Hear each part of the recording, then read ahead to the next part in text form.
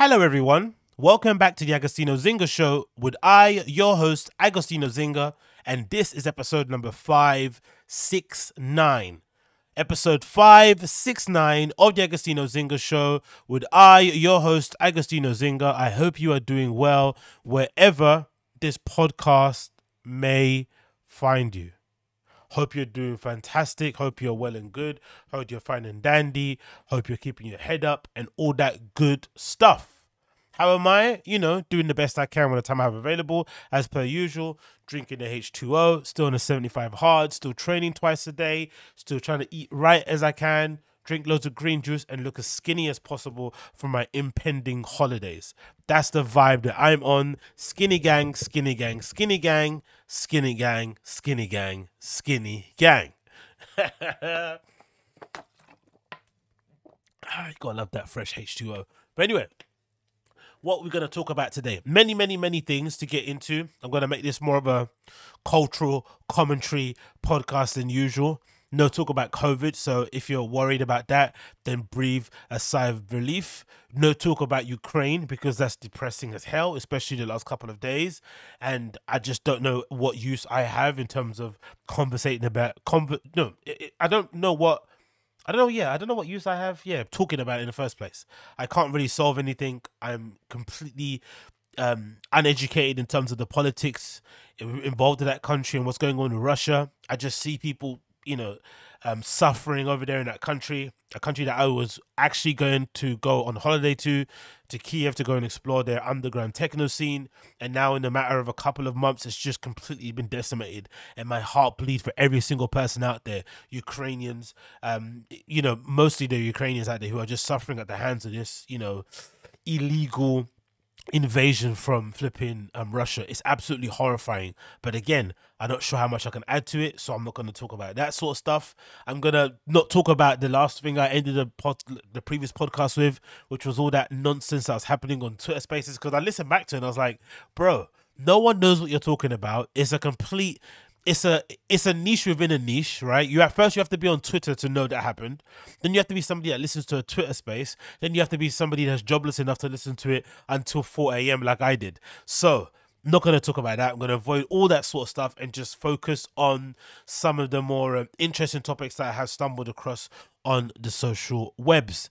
Now, of course, the opening story I'm going to open with isn't the most jovial story, but I do think it's important to just be aware of our own mortality. I think for the most part, I feel like in the West, we seem to have a very divorced relationship when it comes to our mortality. We seem to exist in this kind of we seem to be happy in our bliss. No, it's happy. Ignorance is bliss seems to be the kind of mindset that we sort of live our life with.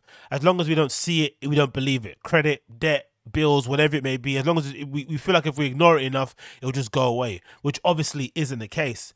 And I feel like we definitely saw that with COVID, right? I felt like certain governments, especially within Europe, they were attacking COVID or the pandemic as if they could save everybody, as if there was a possibility they could ensure that we got to like a zero deaths sort of situation, or zero COVID situation, which if you listen to any of the experts, even at the height of COVID, they all said that was impossible. You were always going to lose some people along the way, unfortunately. But if you wanted to ensure that the economy, didn't tank, that people's mental health didn't suffer, domestic violence didn't go through the roof, people's kids' education didn't wane, then you had to kind of take a calculated risk and accept the negative consequences of opening up society, but also understanding that if you do so, that you're going to lose some people too, right? You're going to lose part of your population are unfortunately going to perish. Some of them, of course, with underlying health issues, but some regular healthy people will end up suffering as well because people are out and about spreading the virus, blah, blah, blah, blah. So it's pretty evident that we don't really like to think about death, but I think it's important to kind of keep it somewhere within your mind. Maybe not the front of your mind, maybe to the side, maybe to the back. I don't know, but it's something to keep in mind. And the reason why I bring this up because there's this heartbreaking story, courtesy of the New York Post, regarding a guy that I don't really know, because I don't really follow American football, but I thought it was heartbreaking nonetheless. Steelers Dwayne Haskins dies after being hit by a dump truck in South Florida. Absolutely tragic. And I think the kid was in his 20s or something like that. Madness, right? So the article says Pittsburgh Steelers quarterback, which is of course one of the most prestigious positions in American football. I only know that because of Tom Brady. It says Pittsburgh Steelers quarterback Dwayne Haskins was killed Saturday morning when he was hit by a dump truck while walking on a South Florida highway. Imagine how that must have felt, being hit by a dump truck. A dump truck is essentially like a bin lorry, that what we have here in the UK. Imagine how that must have hurt. Hopefully, I'm hoping his passing was instant in some way, shape, or form, because that sounds brutal. I don't really know why he's crossing a highway in the first place. To be fair, maybe there is a crossing there, but I do remember one thing. When I went to America, so a very long time ago, I went to New York, which probably isn't really comparable with Florida, maybe in terms of how big the roads are. But that's one thing that really caught me off guard. The roads are huge, which is why you need to kind of abide by the flipping signs on the street, because a lot of drivers, first of all, they don't really check the roads. There's a lot of, I saw more people checking their phones in America than in New York, sorry, in like that 2.5 weeks that we were there, a week and a half, than I've ever done here in the UK. People are always on their phones because they kind of just go through autopilot. They see a green light and they just assume pedestrians are waiting, so they always kind of blitz through junctions. So you have to really stay. And also the roads are like deceptively wide. The kind of, like, have you ever played cricket before? And then you think whoever's got the ball and they're gonna throw it at the stumps, is it right? And then you think you can get to it quicker than they can throw it, but obviously you can't. Physics. So same when it comes to the American crossing, which is why you always have to wait for the green man to go. So, but yeah, tragic. Anyway, regardless, it continues. Haskins, 24, has been in South Florida to train with other Seattle Steelers quarterbacks, running backs, and wide receivers. The accident happened at 6:37 a.m., so he was probably on a morning run, probably going out to get some breakfast. God almighty. On the I-59, I-595, west of the I-95 interchange outside Fort Lauderdale Hollywood International Airport. According to the Florida Highway Patrol, Haskins was killed in the accident, but officials did not reveal why he was walking on the highway, said Lieutenant Indiana Miranda, Highway Patrol spokesman. He was just walking on the highway and got hit, says Miranda. The driver is in full cooperation with the investigation, she told the Post. Former Ohio State standout had been in NFL since 2019, first with Washington and then as the third-string quarterback with the Steelers. The Steelers re-signed him as an off-season to a one-year contract worth $2.5 million. So he was kind of bouncing around, maybe didn't have a club, maybe didn't have a team, trying to get his career restarted, and then this happens. God, in the off-season. Oh my God. It says here, I'm devastated at the loss of I'm devastated and at a loss for words for the unfortunate passing of Dwayne Haskins, says Steelers coach Mike Tomlin. He quickly became a part of our Steelers family upon his arrival in Pittsburgh and was one of the most hardworking, one of the most hardest workers both on the field and in our community. Dwayne was a great teammate, but even more so, a tremendous friend to many. I'm truly heartbroken. Our thoughts and prayers are with his wife, Calabra, and his entire family during this difficult time. So yeah, R.I.P. Dwayne Haskins, man. What an absolute tragedy. And again, a reminder of just how precious life is. One moment you're out on a morning jog, or you're on your way to get a bagel, or just hang out with some friends, and the next minute you're getting hit by a flipping dump truck and your life is completely gone. And all your family and friends are mourning your loss, and it's just a complete shock to everybody. So do what you can with the time you have available. Honestly, live life to the fullest. And that doesn't mean, indulge in ridiculous hedonism and all that sort of nonsense, but try and live a full life. That's what I'm trying to do. I'm trying to experience things fully. I think a big part of that for me was going out sober more often than not. My history of going out for the most part had to do with kind of raving and putting on parties and being a DJ, which naturally involved a lot of drugs, a lot of alcohol, and just a lot of kind of ridiculous nonsense. But then over time, I started to understand that I actually loved being outside at night and meeting people and going to cool spaces and visiting interesting cities around the world and seeing how their nightlife operates. I love that side more than I love the getting on it side. And I wanted to experience and remember those experiences far more, right, than just it be a complete blur. So I decided to just kind of put the sort of drinking and everything else on ice and sort of treat going out as basically going out, right? Going to experience these spaces, listen to DJs, remember the sets. You know, I think some of you guys maybe might have noticed. I'm not sure if you have, but some of the reviews I do when I go to clubs, there's clear difference of me saying, "Hey, I went to this club and it was really cool. I remember this, I remember that." Then the previous times it was just like a blur, I was just rambling about nothing. Now I'm clearly going with the intent of like trying to experience and be in the moment. I do little things like, you know, when I'm outdoors, especially in a new city, I don't use my phone or public transport unless it's for directions. I not have my headphones in. I'm not reading a book. I'm trying to absorb everything around me just so I can be centered and in the moment and actually experiencing every single thing that I had to experience in that situation at any given time. And even more so when it comes to having conversations with people, I try to center the conversation, you know, with the person that I'm speaking to, and try to maybe pry a bit deeper in their life if they permit me to. I try not to speak too much from an eye point of view, and try and speak to them and what they're going through and blah blah blah blah, and maybe try and find some common ground.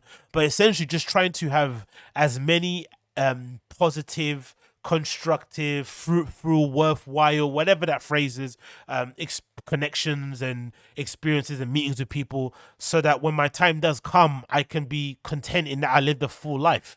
That is all I want. And I think that's what we saw with Virgil. Weird example to make, but I think part of the, as troubling and as upsetting as it was that Virgil passed, right? Oh my God, what happened to Virgil, right? Big up Little Dirk. That tune's absolutely sick with Gunna. But one of the kind of slight comforts about Virgil passing was that he absolutely went for it.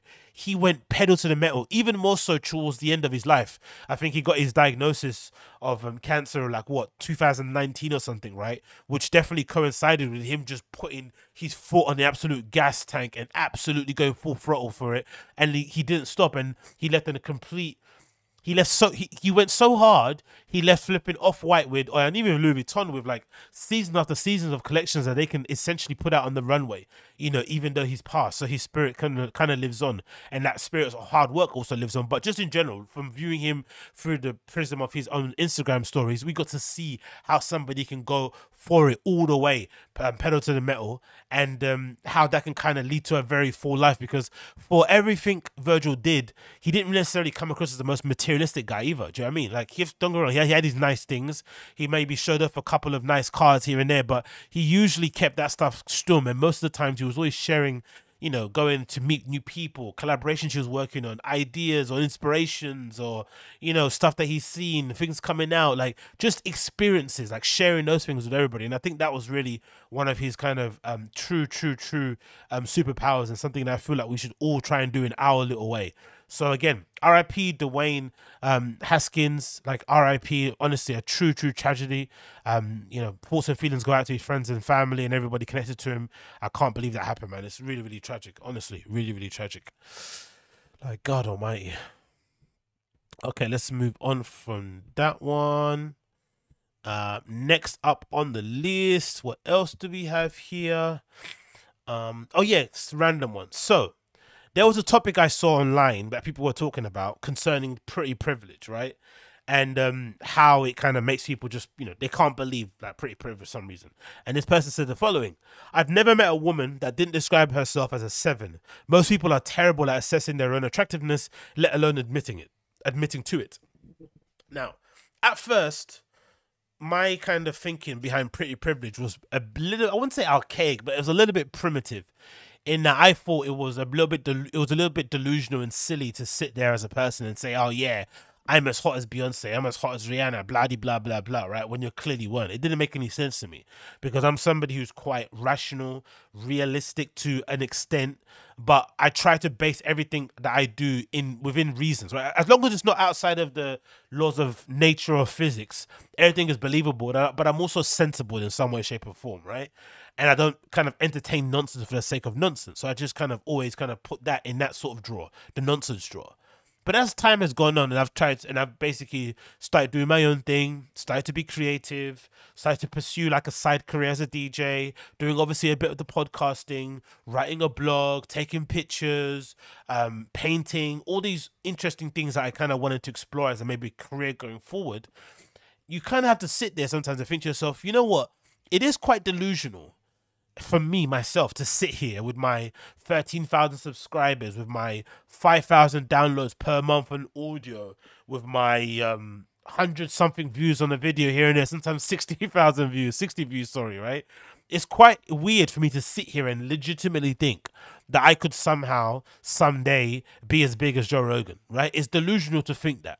It's also delusional to think that what I have to say is worth anyone's while, right? Like what I have to say has any sort of value to the world. What I have to say is adding anything to the conversation, or that anybody is waiting with bated breath for my opinion on whatever random topics happening in culture. It's delusional. But I think it's important. I think it's important to be somewhat delusional in life, because it allows you to wake up in the morning and to pursue your dreams. Because if you weren't delusional, your dreams wouldn't make sense. Why would you think you playing football in some concrete cage somewhere around the corner could maybe get you to someday playing on the same pitch as Lionel Messi?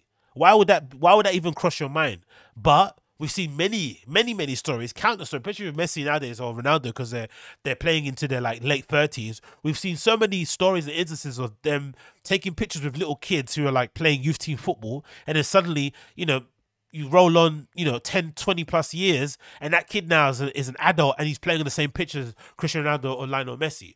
Or some kid that was taking a picture of himself playing in some local cage somewhere, and now suddenly he's playing for a professional football club. It happens all the time.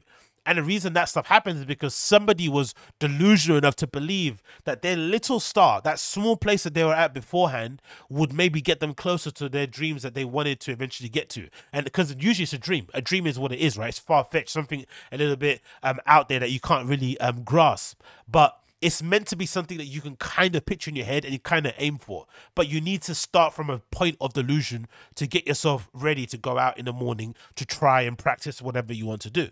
Which kind of harkens back or links back to, I think, to this beauty standard thing or pretty privilege. Nowadays, pretty privilege and this kind of delusion that you're as hot as, Rihanna, which I've always said, one of the most illuminating things to me that happened a very long time ago was that I was at a nightclub actually called The Yard in Hackney Wick. It's a really great place. It's like an alternative theatre space, club space. They host really cool parties. Usually, they always try and host alternative parties. One time I saw a clip of them hosting a really amazing pop punk rave, which again, London's the best in terms of nightlife. We have the best range of music in terms of musical genres.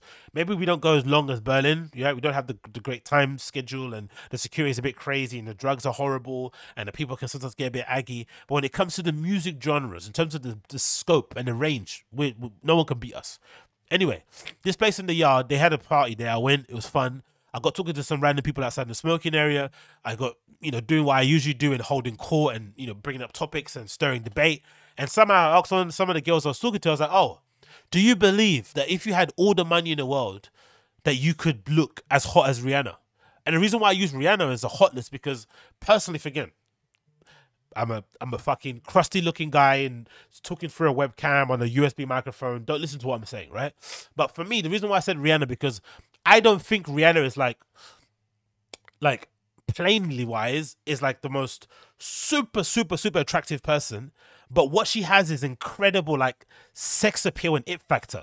Again, she looks amazing, don't get me wrong. But the reason why I use Rihanna as an example is because I feel like her kind of sex appeal and it factor is something that you can't attain. You can maybe look like her if you want to, but that sort of cool, that swag, that just that kind of posture, the way she walks in heels, like there's something about her that you can't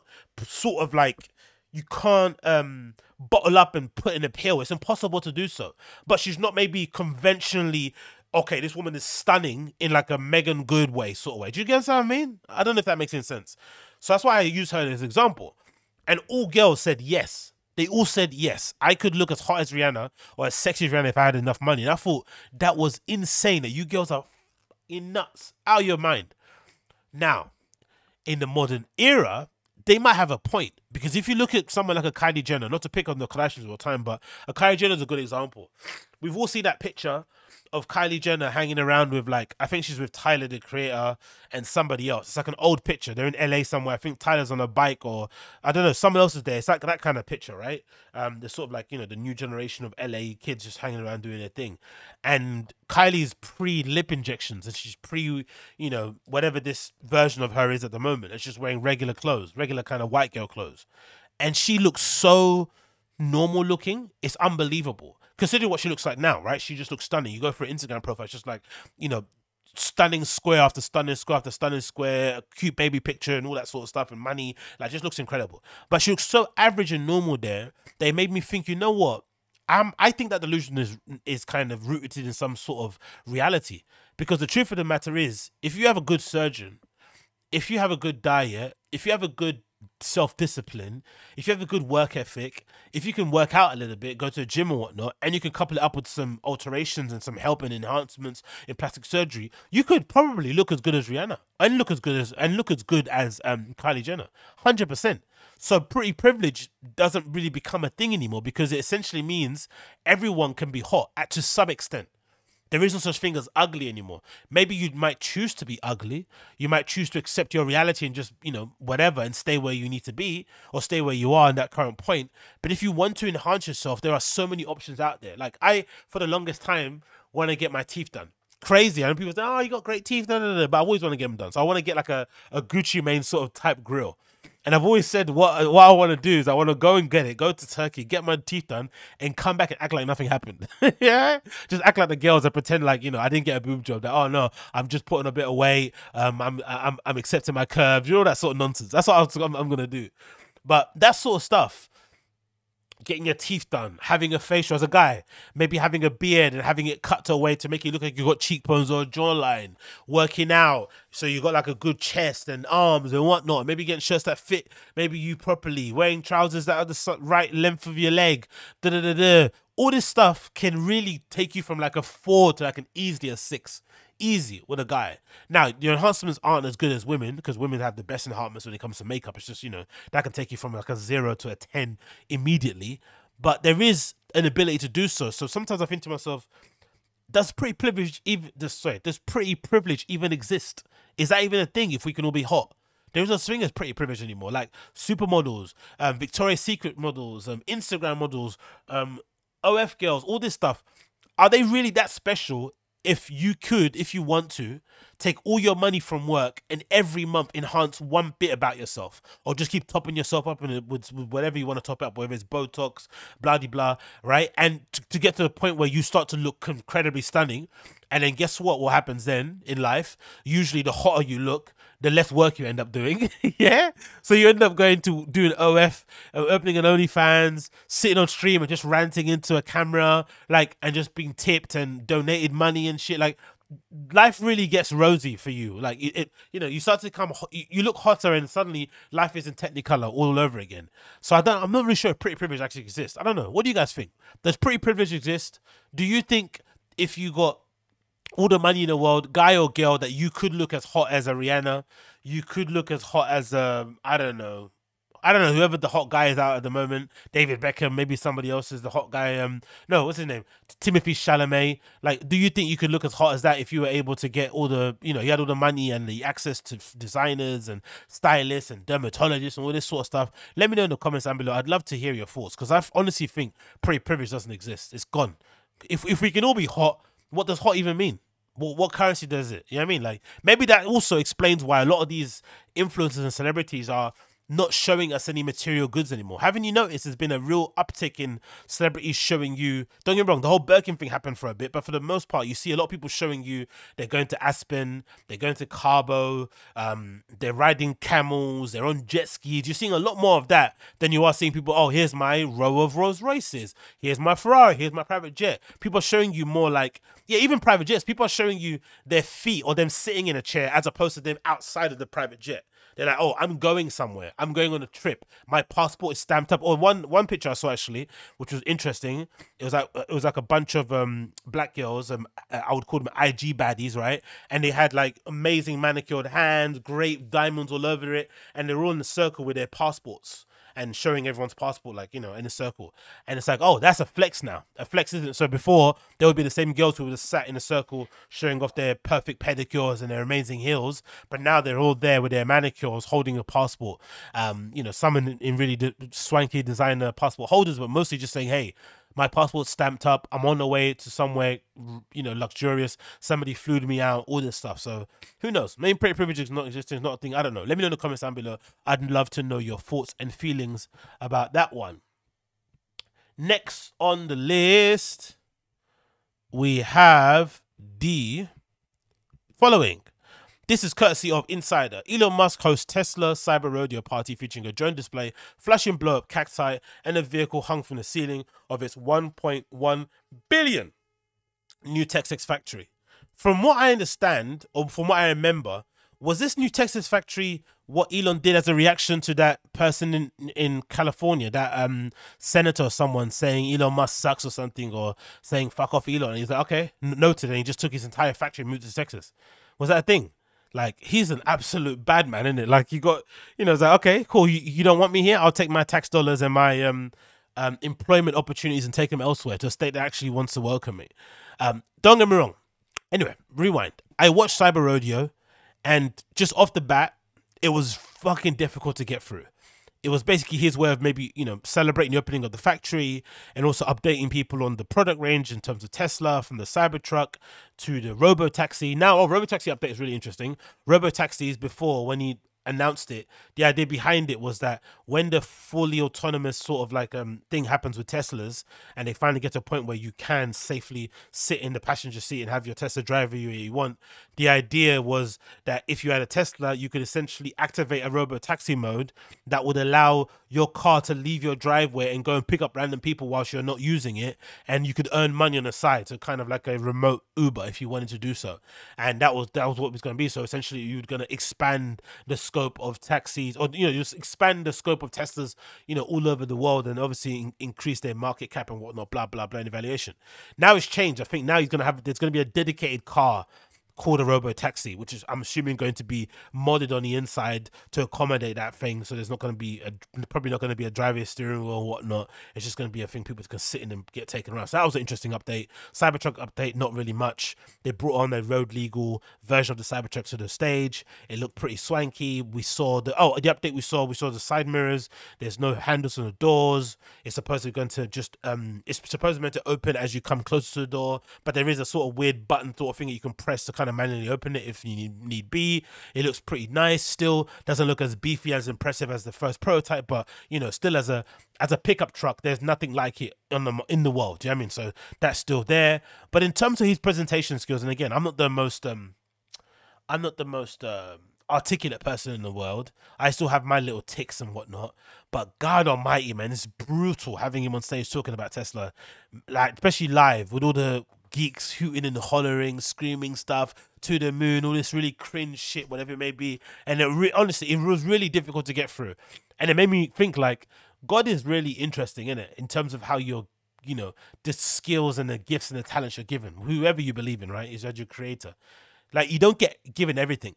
You get perfect life. Sometimes you get a messed up family. You get a messed up family, but you get a good life after you leave your family. Do you know what I mean? Nothing ever comes fully packaged. And Elon Musk is a good example, right? Super genius, multi-billionaire, co-founder of PayPal, Tesla, SpaceX, blah, blah, blah, right? All this amazing shit, but he has, what is it called? Has he got autism or something, right?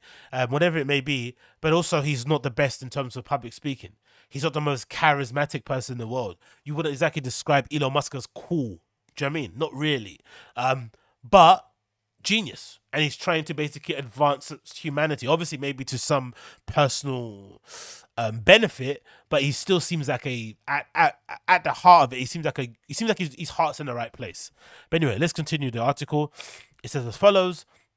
Drone displays flashing. Tesla CEO was the main speaker at the live-streamed event, which was attended by 15,000 people. Crazy. Prior to Musk's entrance, attendees were shown a 10-minute video featuring Tesla factories, vehicles, and machines, and battery packs, and flashing the firm's milestones, such as the Tesla owners avoided 8.0 million metric tons of CO last year. Then followed a drone display in the skies near the factory, which changed positions to form outlines of the shape of Tesla state, Tesla vehicles, including the Cybertruck and the Model Y car, and the Shibuya Inu, a reference to the cryptocurrency Dogecoin and Musk's pet Flocky. The camera in the live stream then panned over to the factory, giving a bird's eye view of what happening at the event. There was food trucks and stores, as well as a multicolored flashing blow-up cacti. So it did look fun, as an event. Obviously, they're bringing up the team. A Tesla vehicle hung from the ceiling in one of the rooms of the factory. Musk then drove onto stage in what he said was the first production car Tesla ever built. Welcome to Cyber Rodeo, Musk said, sporting a black cowboy hat and sunglasses. And he said after he emerged from the vehicle. In addition to outlining the size, yeah, look, that's how big the factory is if they put it up onto its side. Crazy, isn't it? Don't you find it interesting that did you interesting to say that there's different laws, or it's harder, it appears, to build upwards than it is to build across? Why is that? You're still covering, if anything, across, you're covering more of a land, more of a square footage, whatever it may be. And there's infinite, there's sort of quote unquote infinite space in terms of building upwards, but there's finite space in terms of building landscape wise. I never really understood that. But anyway, continue. In addition to outlining the size of the Texas factory, the contribution to the production capacity, the firm's plans for the Model Y compact SUV at Giga Texas, as well as the first Cybertrucks, which Musk says will go in production next year. Musk also revealed to the crowd that Tesla's humanoid robot Optimus has a shot at being a production version for one, hopefully next year. So you remember that Tesla bot, it's called Optimus, that they debuted. That's going to be nuts when that kind of launches, because essentially that could also be your kind of proxy de facto cyber robo-taxi driver, right? When they first launch, maybe they could have that to be the sort of fail-safe. If everything goes wrong, that robo-taxi can kind of swerve and bring you to a halt somewhere. But the fact that they can have that to do manual labor stuff in the factory, it's going to be a real game changer in terms of, what we define as work, especially now in this post-pandemic world. It's going to be flipping nuts.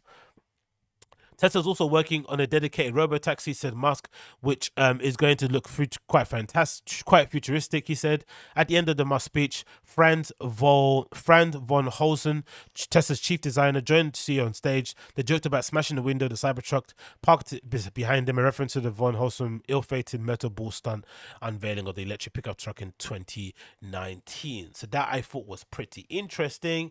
And then, of course, to kind of lead on to that,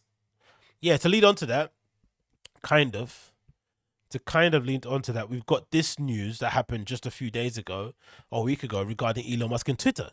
And the headline reads as follows: Elon Musk becomes Twitter's biggest shareholder after taking a 9.2% stake to address its failure to adhere to free speech principles. The world's richest man owns a quadruple the shares of the founder, Jack Dorsey. His passive stake is valued to be $2.9 billion based on Friday's stock close. It has prompted Twitter's share price to soar 26% pre-market trading. So a pretty interesting turn of events, right? If you're familiar with Elon Musk, he's had a very dicey relationship with Twitter, a dicey relationship with kind of free speech, and because he's a little bit of a troll or a shit poster online, it made, looking back, it does make complete sense that he would actually buy some shares in Twitter. At first, when he was doing those questions and surveys, which now it's been revealed that he was doing these surveys on Twitter, like these polls about Twitter and whether it's a free speech platform and whatnot. And by that time, the deal was already getting sealed up to him to buy shares, but obviously there was the NDAs and whatnot and whatnot in place, so no one ever leaked the news. And obviously, I'm assuming that might have been insider trading if you were leaked it, because people would have been able to invest in Twitter beforehand. Then they got announced and share prices go up. You obviously make a lot of money. But that aside, people at the time, myself included, I was just assuming he was saying those things about free speech on Twitter because he was gearing up to maybe launch his own social media platform. But what it looks like to me is that all the smartest people in the world are not trying to launch social media platforms. They're either trying to fix what's available, or they're taking an active stand and saying, no, I'm not participating in this anymore.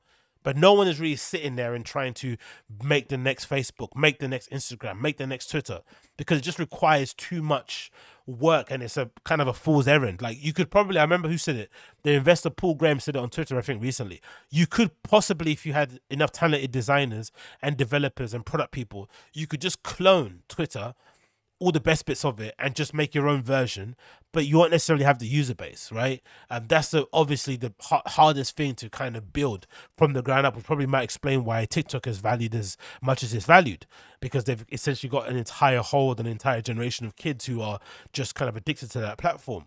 But it's very difficult to launch your own. So maybe it makes sense for him to buy into something that he thinks isn't working and try and fix it from the inside. But it also goes to show, just as a general rule of thumb in life, it does pay, it's probably way more, if you got the funds to do so, it's probably way more constructive and useful to try to get in the ring, participate, and try to fix things from the inside than just screaming about it like from the outside, like you're just barking at the moon.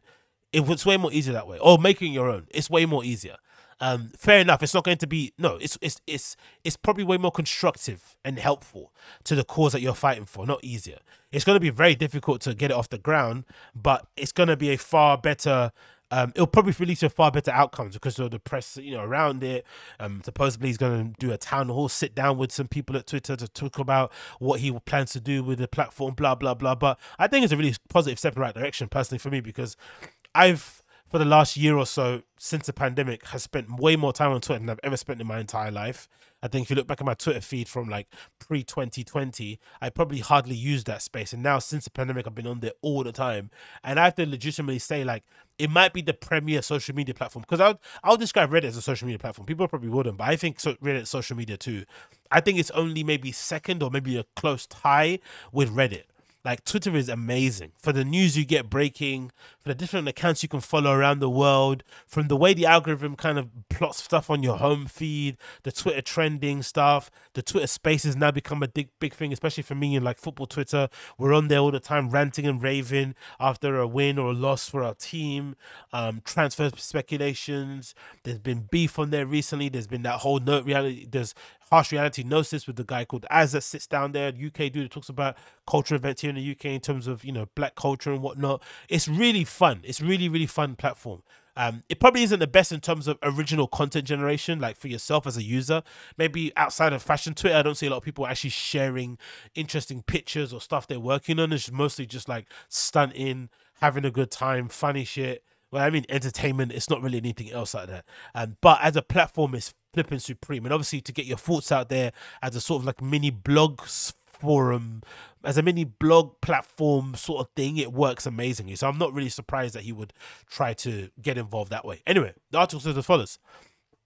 Elon Musk has become Twitter's largest shareholder after buying 9.2% stake in the social media company. The world's richest man, worth $273 billion. Nearly 75 shares, bought nearly 75 million shares, a document filed for the US Secretary of State. It means Tesla co-founder has more than quadruple shares of Twitter founder Jack Dorsey, which is interesting, who owns 2.5%. His passive stake in the company is valued at 2.9 based on the stock's Friday close, and the estimated cost of the deal is 2.4. So he's obviously not buying it for the money. Obviously, it's a good investment because for the most part, I think Twitter will survive an apocalypse, but it's definitely a thing of him being like, hey, I want this platform to be far more enjoyable. I spend a lot of my time on here. It's brought me a lot of joy, and if I can play a part in it, I'm going to do so. The news prompted Twitter stock to soar, blah, blah, blah, blah, blah. Continues here. Musk's stake in Twitter is considered a passive investment, which means he is a long-term investor that's looking to minimize his buying and selling of the shares. Yeah, and supposedly they put like a stipulation in him buying the shares that he couldn't buy more than, I think, 14.95, so he can't have a majority. That's basically in it. So that's what he's got is what he can have, or to that, to that limit. He can't be the majority owner of Twitter because I guess they got nervous because they don't like him as a person, and he might be one of the other next big accounts to end up getting locked off.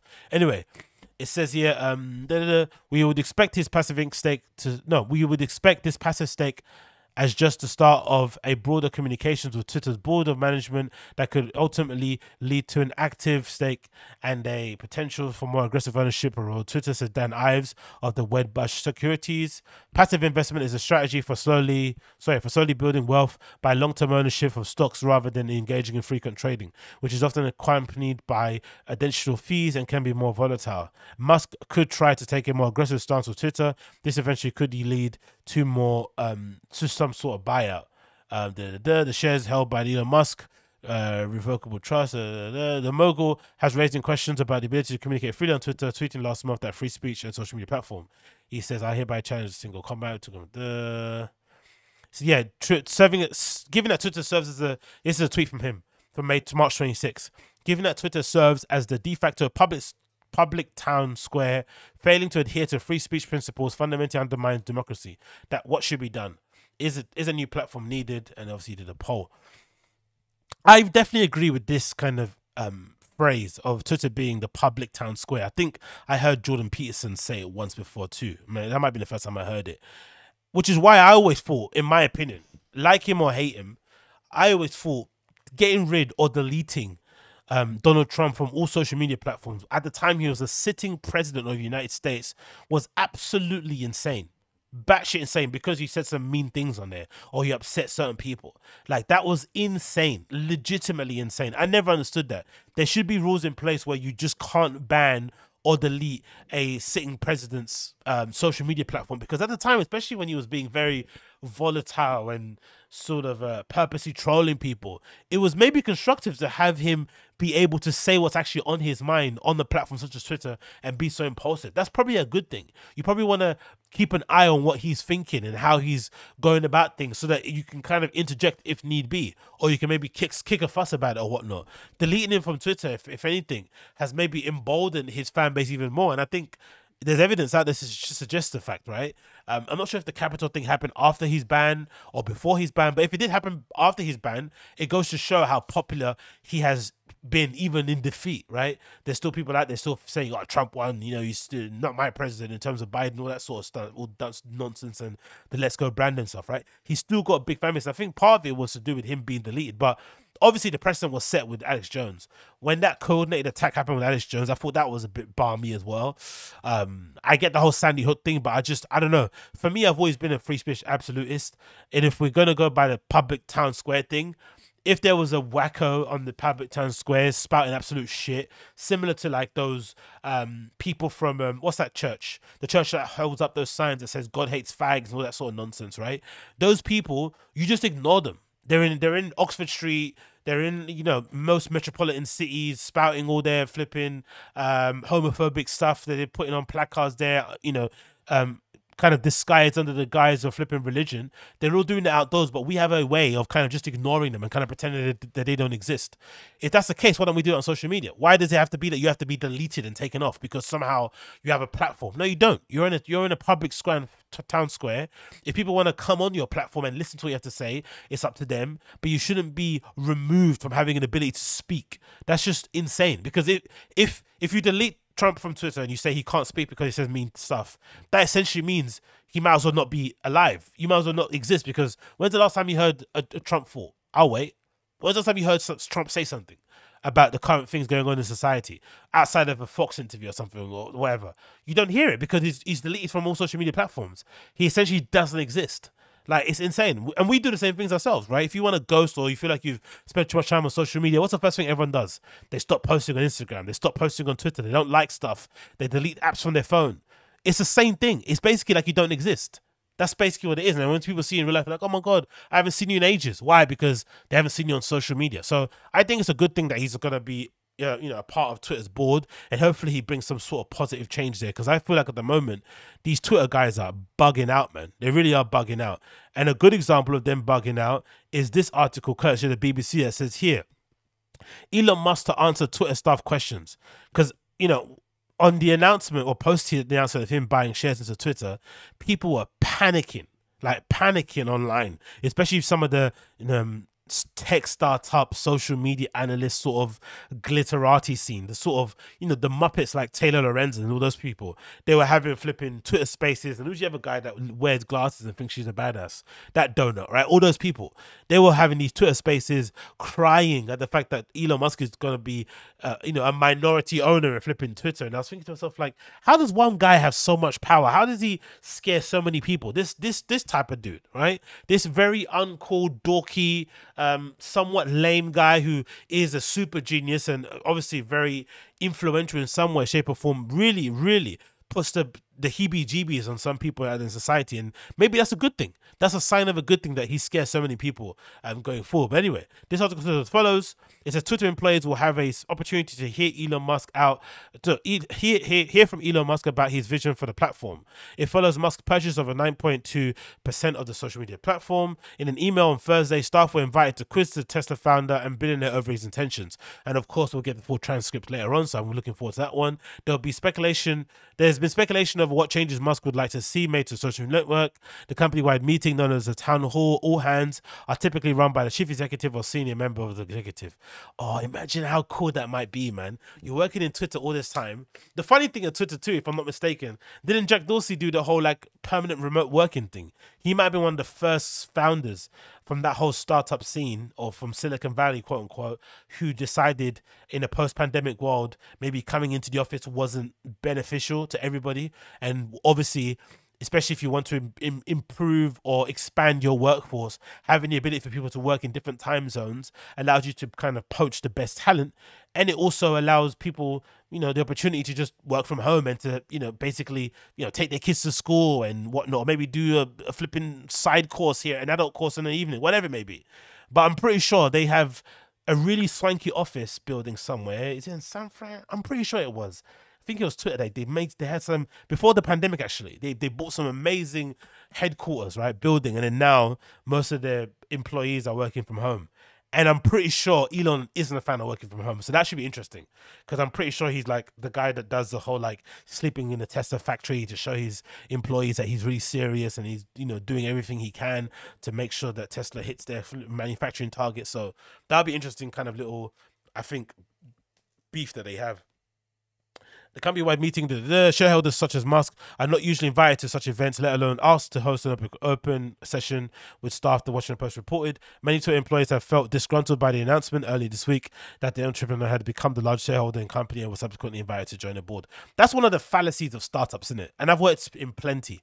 This idea that you actually have a say in the company's direction overall is just insane. That you actually get to question people's decision-making process outside of your actual knowledge or expertise, or fair enough, have a suggestion, but the fact that they feel like, oh, you're empowered, that you have the ability to steer this company in the direction where it should go, is nonsense. I've never understood that to be beneficial or helpful in any way, shape, or form. Maybe consider consultation is one thing, but actually influencing stuff is mad. Like all that big, big vision, overarching vision stuff should be left to CEOs and co-founders, and whatever your role is, you should focus on that. You actually help the company way more when you focus on your job and try and do the best that you can at it every single day than maybe trying to guide and guide or kind of inform the overall vision of a company. But they do these wafty stuff to kind of make you feel like you're part of the team, and really and truly anyway, whatever they decide to do, they'll decide to do anyway, so it doesn't really matter.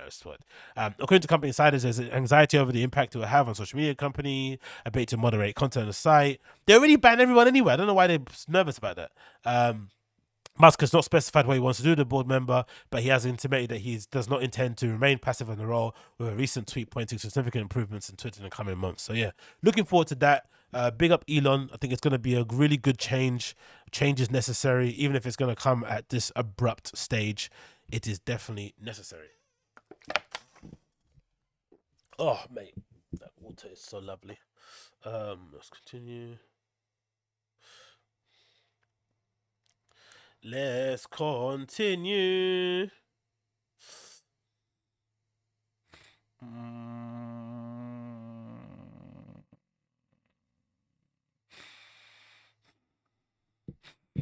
What else do we want here?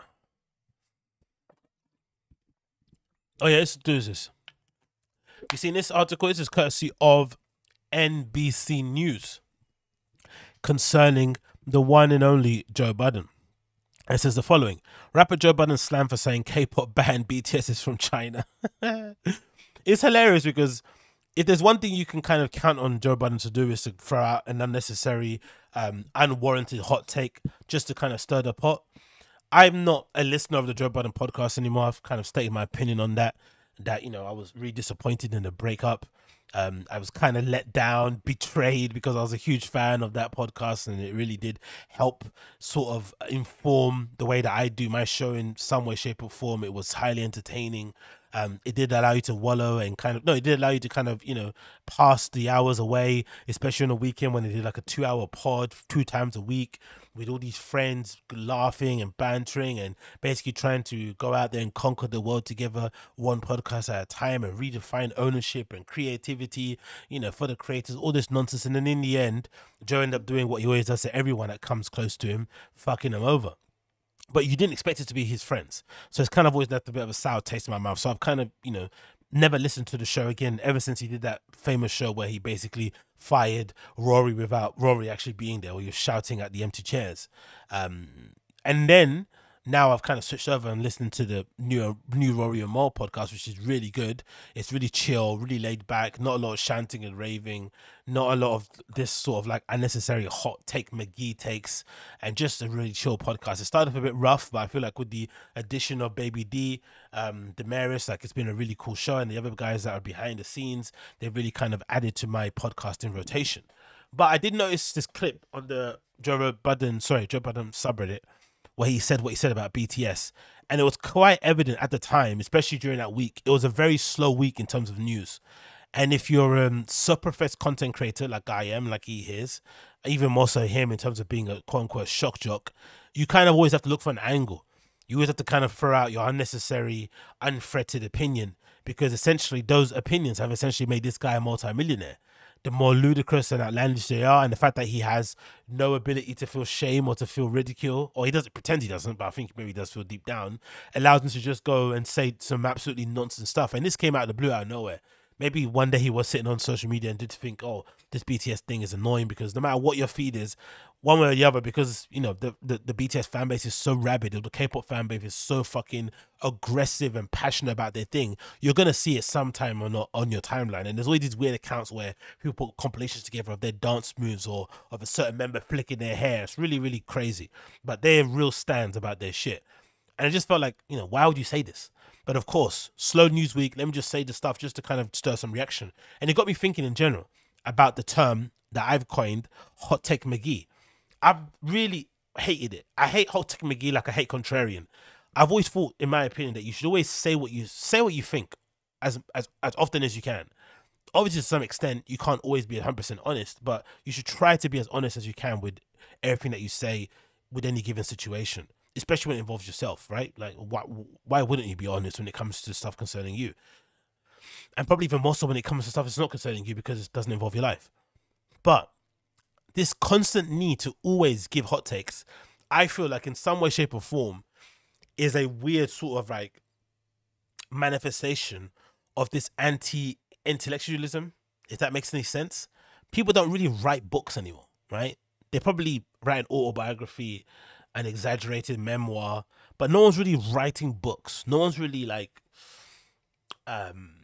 putting together, I don't know, talks and whatnot. I don't know. No one's really thinking about things, having debates. Like, people are just like spouting shit online, doing what I do, recording podcasts where you're rambling into a microphone, shouting and screaming through a camera, or if you're on YouTube, and that's it. But no one's really thinking about the things that they're saying, thinking about their place in the world, thinking about what's happening and how it relates to this, and making connections here and there, and trying to come up with original thoughts, original premises, trying to put forth a certain argument, trying to bring down a certain political group or party, offering up an alternative solution, blah, blah. No one's really doing that. Everyone's just fucking around. And when you fuck around, the best thing to do is to be a contrarian and to be a hot take McGee, because it just stirs up unnecessary nonsense debate that makes you feel far more important than you actually are. Because in that, you know, week or couple of days that he said that, his social media was blaring. He had a little red, you know, and a notification sign next to his favorite notification thing. Everything's popping off. You feel like you actually accomplished something. Like, yeah, man, I stirred the pot. But really, what did you do? Another hot take McGee. Like, it just gets boring. As boring as it is to just be, you know, an unabashed contrarian just for the sake of it. Whatever popular opinion is, I'm going to take the opposite just so I can seem cool or different or interesting. It's just like, ugh, like, allow it. Anyway, the article says as follows. BTS fans are calling out rapper and media personality Joe Budden, who on a recent episode of his podcast referred to K-pop band as being from China. That's the most ignorant, sort of like somewhat xenophobic thing that you can say in the world, isn't it? Imagine if someone just said that about a black person, like how people would feel. It's interesting, isn't it? You could get away with saying just about anything when it concerns Asians, but when it concerns us, myself, you know, the Menelin types, you can't put a step wrong. I dare you to say colored to somebody that's black, right? I dare you. I dare you to incorrectly say somebody that's from the Caribbean is from Africa. I dare you. I dare you to refer to us as darkies. I don't know. All these things are way more sensitive, but then you mistaken an Asian person who's from China as being from Vietnam, or vice versa. You know, you just brush it off, or you just say they all look the same, or whatever it may be. It's just mad, isn't it? He said, anyway, the quote is as follows. I know they're big. I know it's China. I don't want to see it. Budden said while ranting about the band whose members are South Korean. On an episode of Joe Budden podcast Wednesday, the 40-year-old rapper, best known for To Pump It Up, talked about how much he dislikes the group. That Pump It Up track. Imagine being best known for a track that came out in 2003. Like, what a career, man. But that also maybe explains what Miles said one time, where he said that how, maybe he's going so crazy because he's legitimately has never had this level of fame ever in his musical career. Now he's an actual household name, which is pretty big glow up, to be fair. There's BTS there at the Grammys. I think some of them are wearing Virgil as well, so RIP him, the GOAT. He says, I hate them, he said. I don't want to see them dance moves. I don't want to see you come down from the sky in the middle in a little umbrella. But I didn't initially respond to comment after comment. His co-host pushed back, tried to explain, and he says, I don't want to see Korean NSYNC. And I think he even said when someone asked him, I think it was Ice or someone, oh, but you have to explain why didn't you like them? He said, I don't have to explain anything. I just don't like them. And then he goes on to explain. But that is typical Joe Budden. He's kind of personified, I feel like, by his need and want. Number one, by that So What story, right? That famous Josie story where I think it's about, it's about a diss record? I think it's about a diss record. And Joe finally kind of bumps into Jay-Z and basically tries to confront him about a record. And Jay-Z's like, so what? Like, basically belittles him, right? Like, what are you talking about? So what? I did it. And what? What are you going to do now? It's 20 years on. Like, move on. Grow up, right? Like, you're a peon or whatever, right? Dismisses him. And then I think the other thing that encapsulates him or his stance of how he doesn't like to explain himself and he thinks he's above things and whatnot and thinks he's way bigger than what he is that story, minor detail if you're a big Joe Budden fan, but the story of him being at the complex offices when he was doing, I think, Everyday Struggle, and him having a beef with the management or whoever it may be because they wouldn't let him smoke cigarettes inside. And I think in his head he thought the kind of the tip, the Mount Kilimanjaro of being famous or somebody rich was that you just got to do stuff regular people couldn't do. For instance, like you got to smoke in your hotel room, you got to talk loudly in a hallway, you got to maybe have someone open the door for you without asking. Like all these weird little things happen because people like want to suck your dick or want to kiss the ground you walk on. He saw it as like a glow, as like a flex. So when he went to Complex, he thought he was going to be that guy in that building. Okay, you brought me in as like, I'm the cultural guy, I'm going to tell you what's going on so that I can and then part of the agreement is that I can basically come in here and smoke my Newports and no one's going to tell me nothing. If anything, you're going to bring me an ashtray or you're going to walk beside me as I smoke and flick the butts in the ashtray and whatnot. But it didn't obviously work out that way, and they had a very negative reaction to it, told him not to smoke anymore. And I think he then said, I think at the time that's when the red flag started to pop up. They didn't want to let him smoke. But that goes to show, how he's basically thinking about things. But I don't know. I'm tired of Hot Take McGee. Oh, I didn't even have it on the screen, did I? But yeah, I didn't have it on the screen the whole time, but hey, here it is. That's the article. I'm tired of Hot Take McGee's. I think it's flippant boring. It's tired. Enough. Move on. Grow up. No one really cares. But hey, what do I know? We move on from that one. We have to talk about what else here. Oh. Yeah, this is one. Let's talk about this. So this is courtesy of Vice magazine.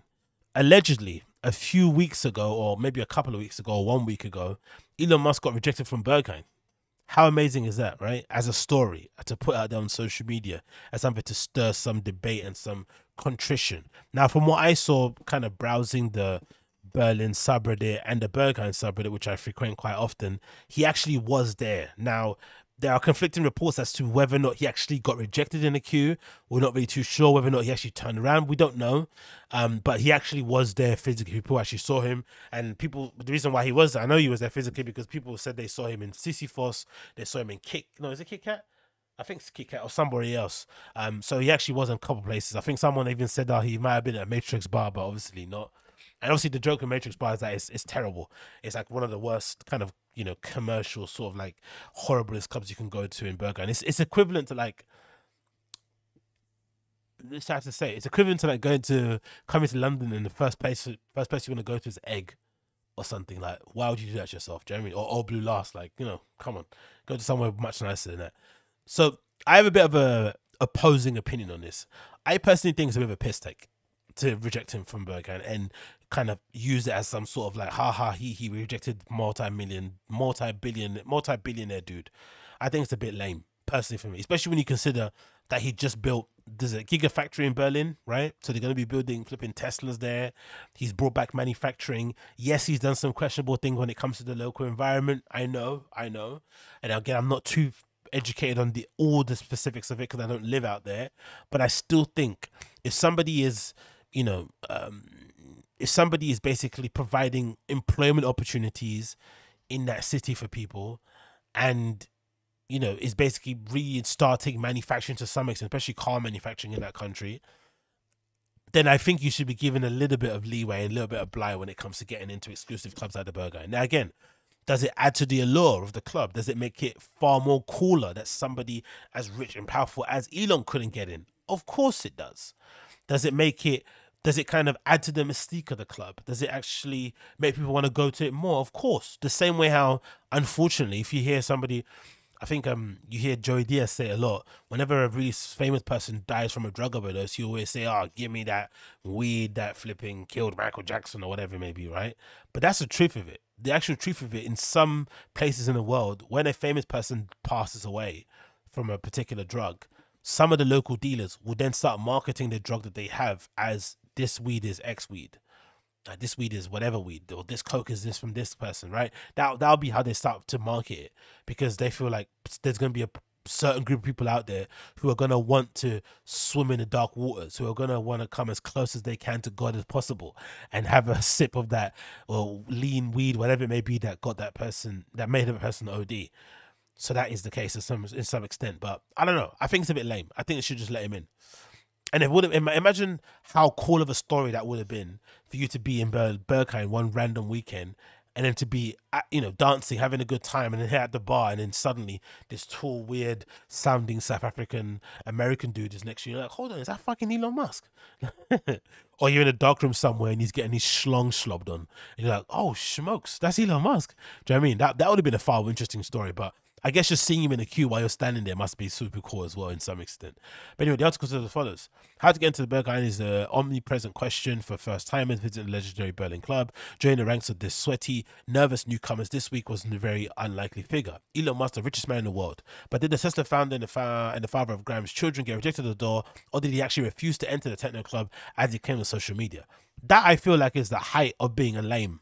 And that's what I said earlier before about Elon Musk not being cool. It's a very weird predicament to be in. Like I said, God doesn't give you everything. God gives you something. So he's a genius, an absolute bona fide genius. Co-founded PayPal, founder of Tesla, SpaceX, trying to make life multiplanetary, building autonomous robots, like, you know, self-driving cars, crazy shit. But the guy is a dork. Dork. Can hardly speak. Maybe it's to do with his autism or whatever it may be. Is it autism? I think it's got whatever it is. He's probably got that and the stutter on top of it, right? Is he blessed in languages? I don't know. Can he sing? No. Can he dance? No. Like, pretty lame, right? And all the what is it? Like, he's into like crypto jokes and NFT stuff and Dogecoin and stuff like corny, dorky shit. But he's a super genius.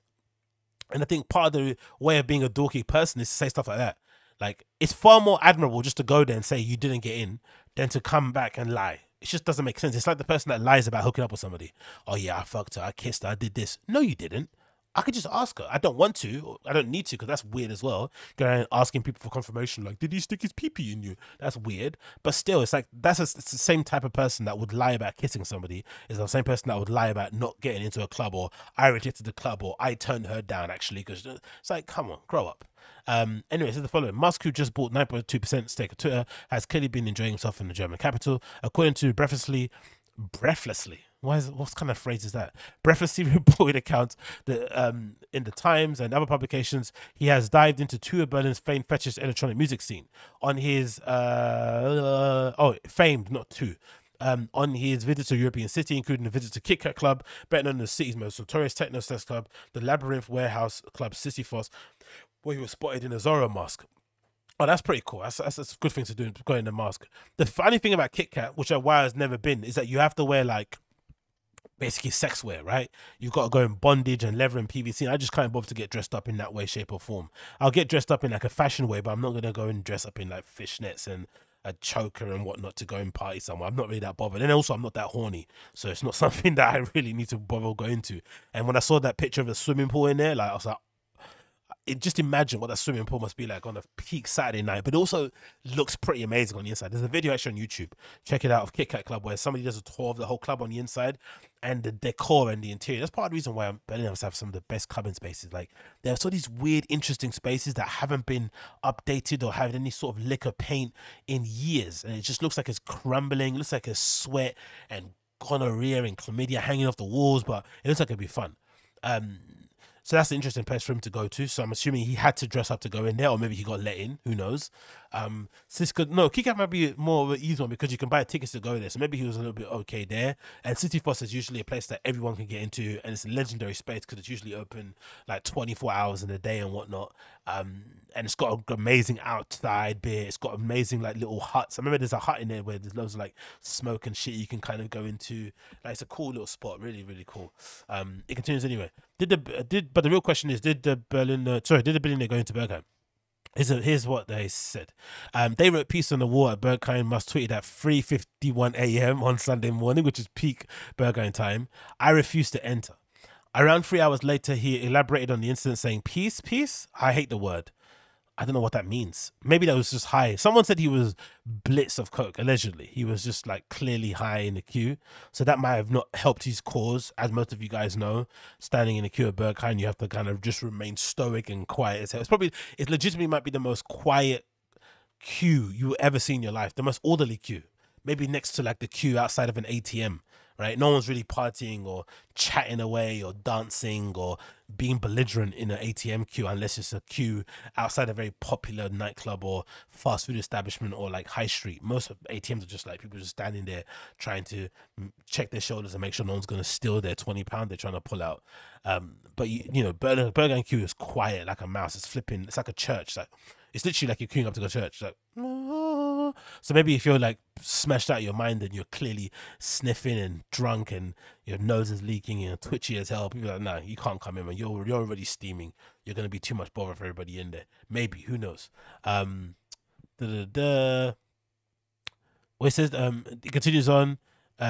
He said he said here, we're quoting the line from Romeo and Juliet. He said, "Those who don't care about peace, myself aspiration included, do not hear it, and those who don't care about peace, well, I don't know." Based on these tweets, Musk at least saw the outside of Berghain. The peace sign is a relatively new addition that currently stretches across the outside of the club in stark black and white lettering. You can see it in its Instagram post from French DJ Miss Kitten, who played the upstairs space of Panorama Bar over the weekend. So clearly he must have been there to see it, or he just saw the picture because it's been everywhere. It's been shared all over social when it first opened. And obviously you can see it behind Miss Kitten and what's his name? The guy she did the album with. Oh, I forgot. Doesn't matter anyway. Yeah, I just said, yeah, in her caption, until ultimate live experience period, speechless, donkey techno temple. Continues, a peace sign in the first thing you see and you walk up to it. The letters of the sign are almost as tall as the top floor windows, but did the sign send Musk into a rage that made him leave the queue? Or was he, as multiple social media posts and pioneers said, speculated, simply turned away the entrance? Berghain declined to comment on the story. The club has strict policy of not discussing anything that happens in there, which, given the kind of things happening in the dark room, is kind of makes sense. So where does it leave our billionaire playboy? Playful magazine founder Philip Sanderson Bayer, is that you say, or Bayer, was there on the night but didn't spot Musk. He says it's always hard to predict who's going to come in and not.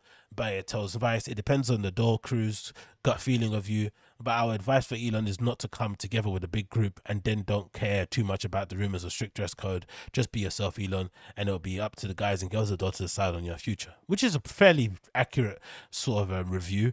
It's always annoying when you see those kind of reviews or YouTube videos of people like going out and buying the most outlandish clothes to go and get in there. It's just like, that's lame. Why would you buy something that you wouldn't ever wear just to get into a space that you don't know nothing about? If you want to go into a space that you don't know nothing about, you should go in there as comfortably as you can in the clothes that best represent you.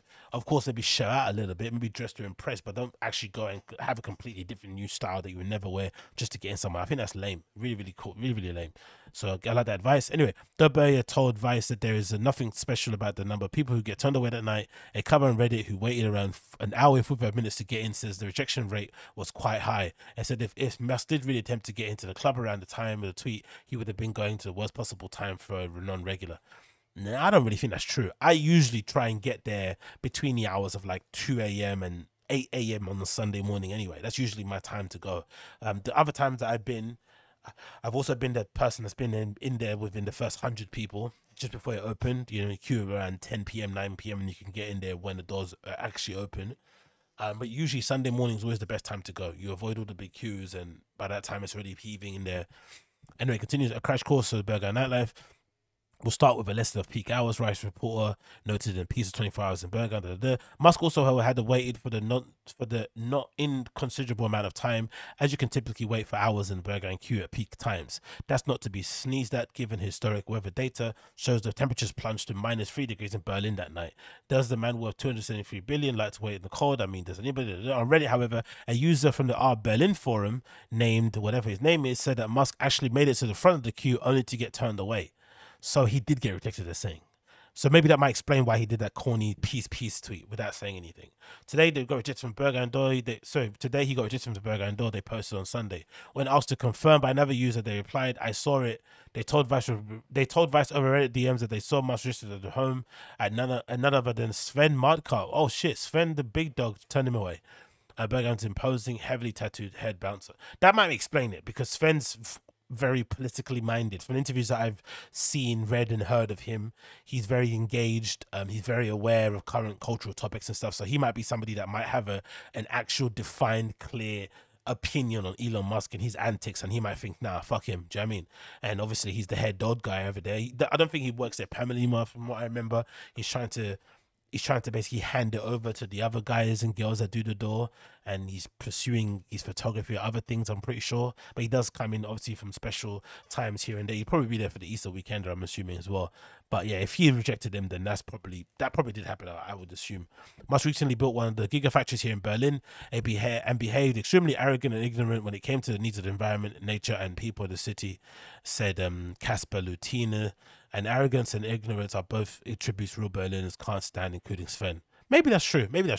I still think there is a part of me that thinks if you're providing people with jobs, legitimate jobs, especially post-pandemic, and you're bringing back manufacturing, you deserve some sort of leeway, some benefit of the doubt. Yeah, you might, disrupt the local environment and displace certain people and let off unnecessary fumes, and the batteries might not be the most environmentally safest. Yeah, who knows? Who cares? Let bygones be bygones, but you maybe should have the ability to go into some clubs. Now, the best thing about Berlin, though, even if you don't get into Berghain, one of the best things about it, to end this topic, I can't bother to talk about it anymore, the best thing about it is that there's, you can throw a stone from outside of Berghain and land at another club. So it's not as if, like, if you don't get in there, you can't get anywhere. It's not like here in London where if you can't get into Fold or Fabric at 4 a.m. in the morning, you might as well just go home because there's nowhere else open. But at least there is like there is the ability to kind of go to anywhere else and stay out until like early hours of the morning. So that kind of helps with the whole rejection thing. So you can maybe not feel like it's personal, even though it is. People say it's not personal, but it definitely is when you don't get in. So that can maybe help with things going forward. But yeah, big up him. He tried. It obviously didn't work. And now we're in this position that we're in now at the moment, innit? Next thing on the list here, I think, or maybe that's it. Yeah, maybe we'll end it there. I think I was talking for an hour already, haven't I? It's been an hour? Oh, yeah, it's been way more than an hour 12. Anyway, that was the AgostinhoZinga show, episode number 569. Thanks again for tuning in as per usual. If it's your first time tuning into the show, you know what to do. Follow all the social buttons, like and, share and all that good stuff.